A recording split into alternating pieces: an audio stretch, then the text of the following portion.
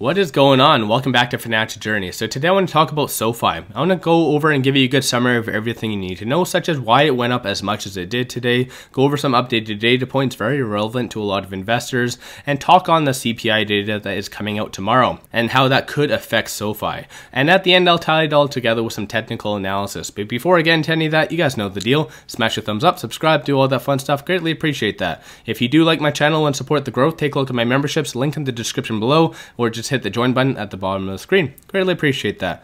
With that, let's get right to it. So as you can see on the intraday chart, started out a little bit more mixed and then it bounced with the broader market, largely because of this, so the bond yields. And if you do not know, in theory, when bond yields do essentially go down, that means the underlying asset is going up. Again, insinuating that there is going to be more interest rate hikes coming from the feds. But lately, as of right now, things have been starting to go up a little bit as far as the bond yield. So that is very positive. Again, insinuating that hopefully the feds will not be increasing interest rates. So that is one thing as far as what caused it to bounce as much as it did, in addition to a lot of good tech earnings. And that has been coming out for the last little bit. Just unfortunately, the guidance on a lot of these earnings have been really killing a lot of their growth and taking away from the actual good earnings. So that definitely is kind of factoring into that as well.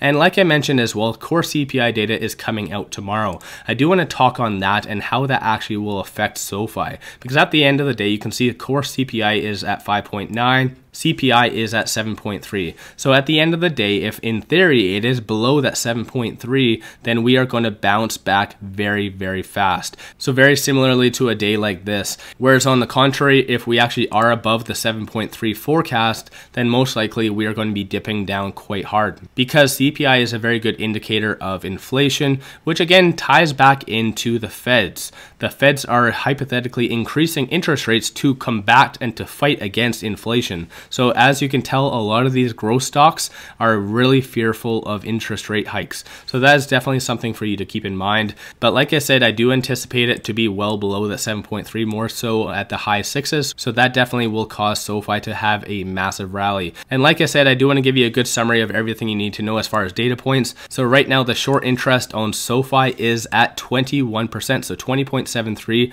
up roughly about 24% from 1 week prior. Utilization is 92.87. Day by day change, it actually did go down though, 0.12, which works out to be 161,000 shares being returned. And all this information is available via Ortex. I do have a link to them in the description below for you to take a look at. As far as the cost to borrow, it is only at 1%. So that is relatively low, but a fairly high short interest. So that definitely is a lot of factors for a lot of us to watch for, whether it's going to be a squeeze potential or whatever it might be. In addition to the options activity. So options activity today was a big deal. $519,000 worth of options today, with 100% of them being positive. That is huge. Even yesterday, 43% of them were positive, and overall, all last week, 84% of all of them were positive. So it's been like this for quite some time. There's a huge anticipation when it comes to SoFi, and I just want to show you this more so on a grand scheme of things, just to show you exactly how much undervalued we are and at a significant discount. Look at this. We went from 24 to 12 in a matter of roughly about 4 months.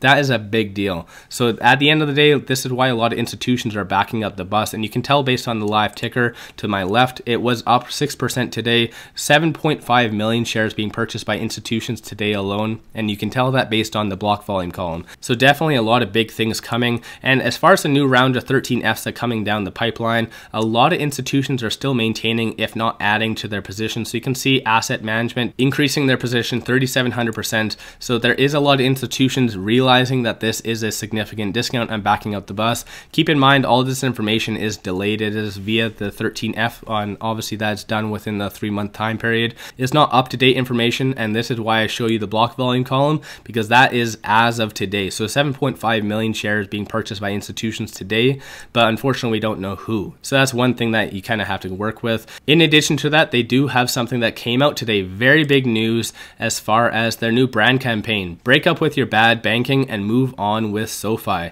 So that definitely is something that I really do like, and it just shows that they are committing to their new charter exactly and looking for new clients. That is one thing that they will definitely do very well. So more so looking at their upcoming earnings, especially more so their guidance, I do feel that is going to be the biggest thing for SoFi.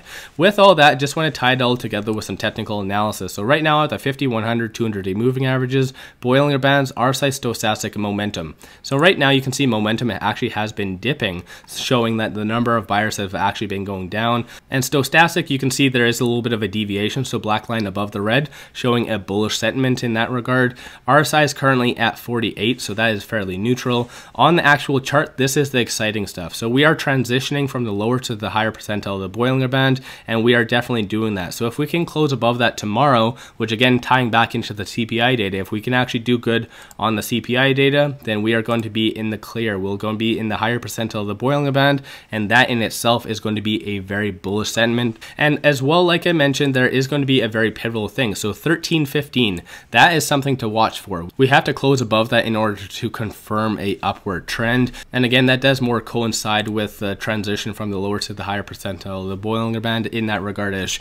So with that, let me know your thoughts on SoFi in the comments below. If you haven't already, smash the thumbs up, subscribe, do all that fun stuff. Greatly appreciate that. If you do like my channel and want to support the growth, take a look at my memberships, link in the description below, or just hit the join button at the bottom of the screen.